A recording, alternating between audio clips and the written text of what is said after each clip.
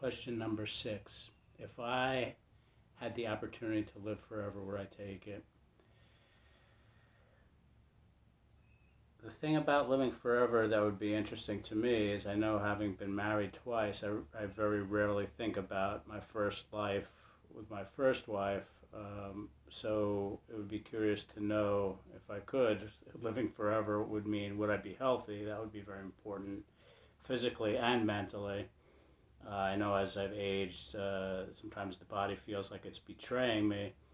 But also, the thing that's been good about getting older is, fortunately, my wife, with my second wife, has been uh, very present for me. So I rarely think about my first wife except when I see my children. And they're adults on their own now. So it's in some ways just talking with other adults and issues and pleasantries they have with their children. It's also curious thinking about, say, a childhood photo of me and my grandson seeing that and realizing that I was once their age. Would I have like no memories of being a child in future lives?